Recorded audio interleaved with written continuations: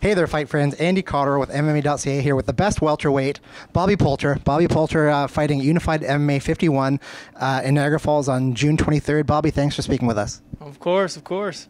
So tell the fight fans watching who you're fighting and what you think this fight's going to bring to you. Somebody fighting Josh Jackson at Unified on June 23rd, and expect fireworks. Now, he'd been offered to you as an opponent before, but I guess this time it's happening. What do you know about him? I know that he doesn't have any prior background in wrestling, no prior striking. He's kind of like me, where he just went straight into MMA. So it's going to be interesting to see both of us with an athletic background, but nothing in combat, come together and see who put it all together better. Yeah.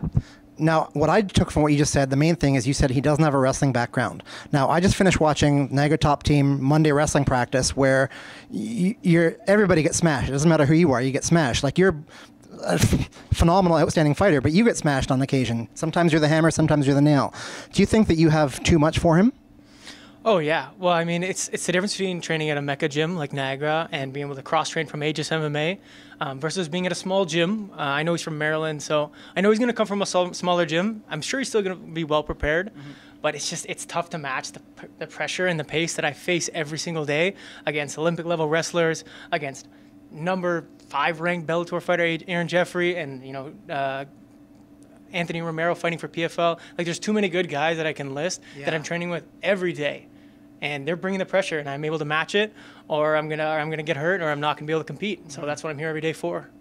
And that's reflected in the rest of your life as well. Like, you have been a very active fighter over the past couple of years. You either, it seems to me like you're always preparing for a fight, or you're fighting, or you're preparing for the next fight.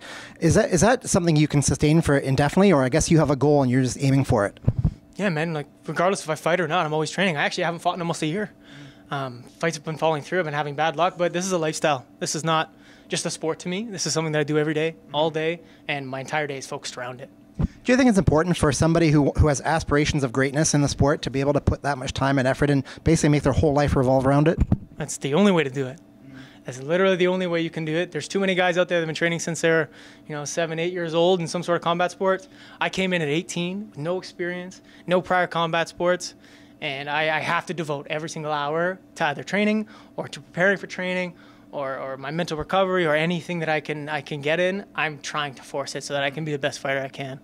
Now, you're one of those fighters who is making the best of this kind of unique situation in Southwestern Ontario where all these gyms are working together, Aegis MMA, Niagara Top Team. You guys are all trying to elevate the sport and elevate your fighters, and you're all sharing game plans and working together.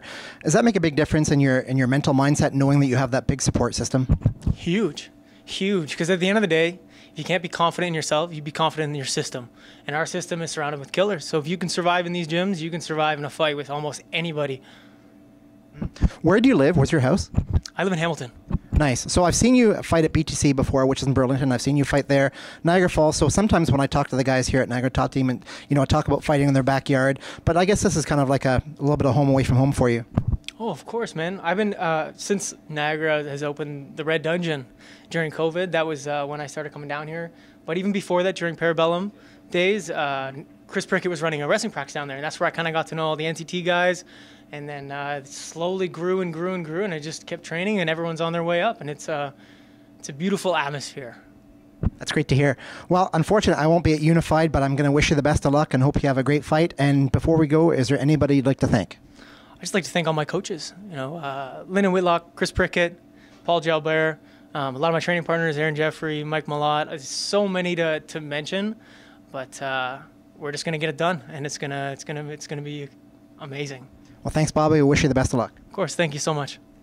There you go, fight friends. Bobby Poulter fighting at Unified MMA 51, June 23rd, Niagara Falls Convention Center. You can either be there yourself or you can watch it in UFC Fight Pass.